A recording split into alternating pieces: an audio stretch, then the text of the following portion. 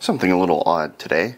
A coworker handed me this thing, which looks like a little card or something. It says the Lincoln Motor Company on one side, and on the other side it says your private viewing awaits. And he said it was pretty funny, so I opened it up, and there's a display. It's showing a little battery indicator, and if you hit play,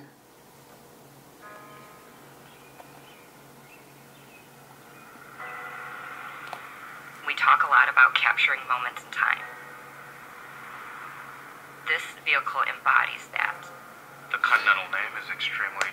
So as you can see, it plays a video, and it's something they just mail out. On the side there's a mini USB port, and if you plug it in, it shows up as a USB device. It's a 256 megabyte drive. It just shows up as a standard USB stick. It's got the volume label ACT disc, and it is a FAT32 format. Now if you look in the USB information, you can see that it's actually an Actions Media Player USB device. So apparently Actions Media Player USB devices are essentially just the system on a chip they use for lots of very, very cheap MP3 players. Now, I also did some research and found a rather interesting blog post where someone actually opened this thing up, and a different one. They apparently manufacture this standard design, and then there was one branded for Mercedes. And yeah, they opened it up because it only charged, and their version actually had the data lines cut from the USB port, which is kind of funny. But this one actually works just fine. I didn't have to do any modifications to it. And the device itself has a photodiode somewhere. I haven't been able to figure out where it is unless it's seeing through like the little gap down here. I don't see any openings in this thing, so I'm not really sure how it's detecting that this is open. I mean, at least theirs has a photodiode. I know this one turns on when you get to about here, but I haven't actually been able to find anything that is doing it. So yeah, it's just cardboard, and the screen is quite poor. The pixel density is very low on this thing, and you can see there's a whole bunch of crud on it, but you know, on video I guess it looks okay. And it's got a horrible viewing angle. It just turns to garbage immediately when you turn it even slightly. So it's probably a really cheap TN panel. But yeah, you gotta wonder how they're making any money off these things. I mean, I get that the Lincoln Continental is not a cheap car, but I mean, it's not a Rolls Royce or something. So I don't know how much profit they turn from one of these things. Although I don't think they really mass mail them. I did some image searching, and I found that it comes in like a fancy box with a USB charger and stuff. So they probably send it out only to select clients and stuff. So you know, it's kind of funny that they're going through all this expense just to sell you something. But I guess, you know, you get huge catalogs and stuff in the mail, so it's not that surprising, I guess.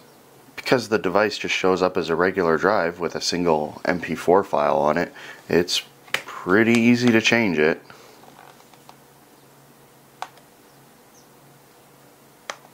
Seems that you need one to turn it on.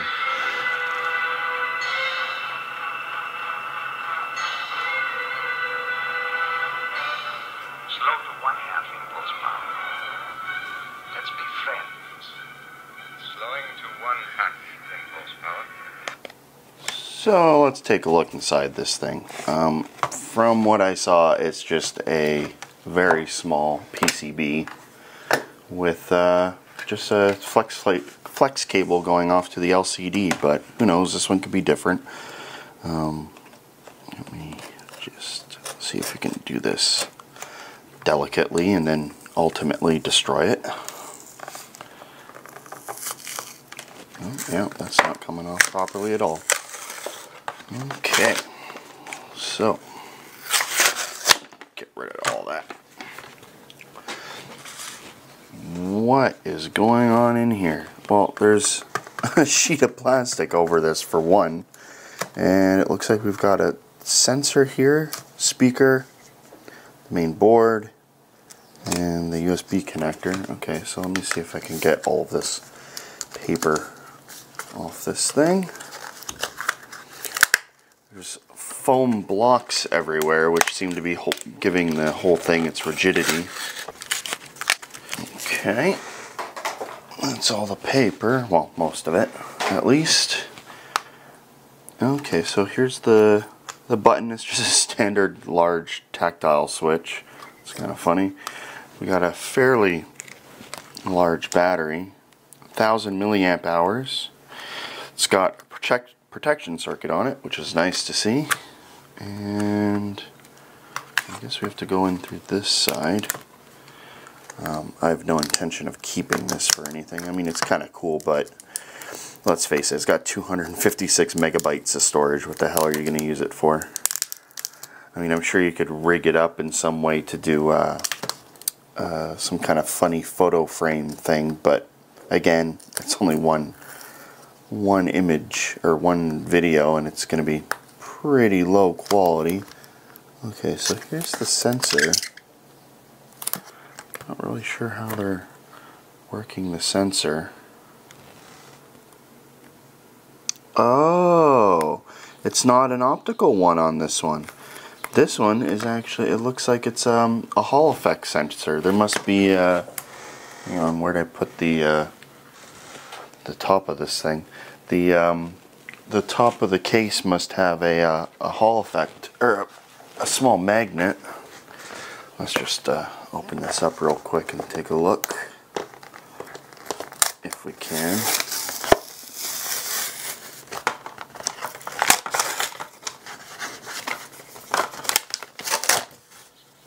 Yep, there it is. One little, looks like a little cheapo magnet.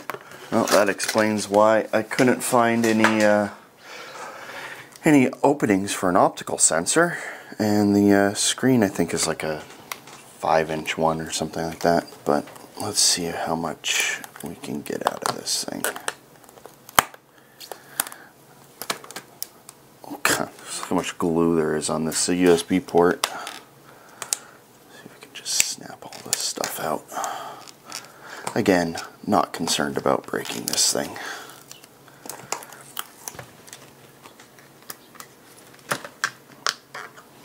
Maybe I can just like cheat and hack it out from this side.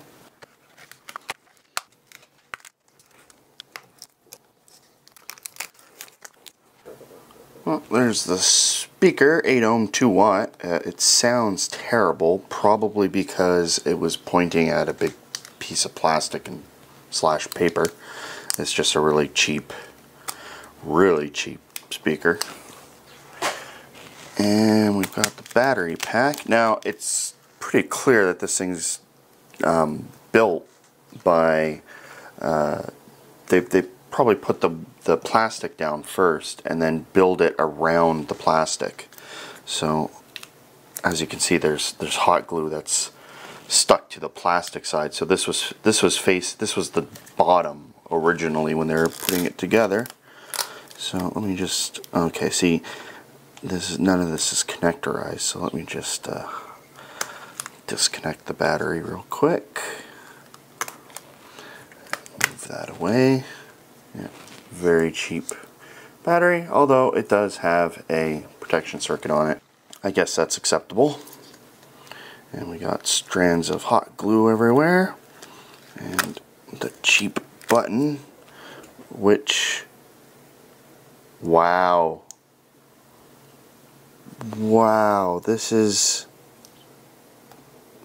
like a piece of a cardboard box. It looks like it's a picture of a smokestack. And it's like a cutout square of a picture of a smokestack on some cardboard. Yeah, and there's even something on the other side too, but it's like it looks like it wasn't complete. Let me just snap all this off since I don't exactly need this. And wow, okay, so They took a standard tactile button. Let me just focus a little closer. I'm shooting manual focus today for no real reason. And yeah, they just took a little backing piece of plastic with some image on it, and wow, it is a tall tactile switch though. Well, I guess they went out of their way to get a tall one specifically. And okay, so let's see our USB port now. On the one I was looking at on the blog post, the ports, or the two center data pins were disconnected. They were cut, and it also went through a proper cord, I believe, like a sleeved connector. But you know, not that that's really all that important. And again, well, this one's actually on a PCB, so I guess that's an upgrade to the other one. The USB connector is actually top quality on a PCB. And that was the speaker. Oh no, what was this connected to? Oh well, it doesn't matter. Oh, that was the switch. That was the switch. So these are the battery, or the speaker leads. Just cut these off at the source. Get rid of some more foam.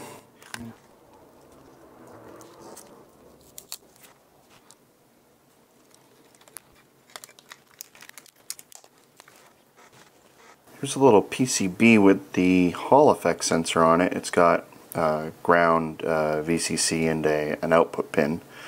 And it says off on V1.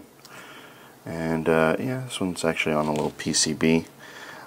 This one might be like a separate, like a module, almost like those little Arduino ones that you can buy. Because for one, it's on a different PCB material to everything else, and two, it looks like one of those little standard modules, somewhat. And it's just hot glued in there. The display has this paper backing, so if there is a label on it, it's going to be a pain to get to. So not too concerned. It's a really cheap display. Yeah, I ripped the little flat flex cable when I was taking it off, because again, don't care. And oddly enough, this flat flex has a whole bunch of resistors and caps on it, which is a little unusual. I usually don't see too many passives on an LCD flat flex. Seems a little unusual. And see if I can open up this whole module. This looks almost like galvanized steel, but it's looks like it's just cheap steel. I don't know, it's got an unusual pattern to it. And no surprises, it's just a pretty standard LCD. You have the white backing, which reflects all the light from the backlight, which appears to be a little strip of white LEDs. And we've got all the diffusers and fancy optical stuff that helps get all the light where it needs to be. Backlight. Ooh. You can really see the low pixel density by the patterns it's making on the display, or on the video. There's a little chip on board down here. A little sliver of a chip. But yeah, pretty standard.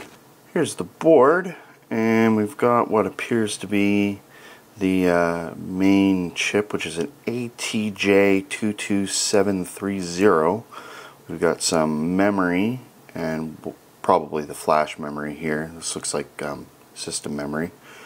And a little DC to DC converter. Now, there's a whole bunch of outputs. Now, this is where the, what was connected to this? Might have been either the speaker or the switch or something. So there's a whole bunch of outputs with resistors on it, so it looks like this is pretty configurable. You can see all the parallel traces running to the memory and also to the LCD. Nothing on the back. 73C25 revision 3, 2015.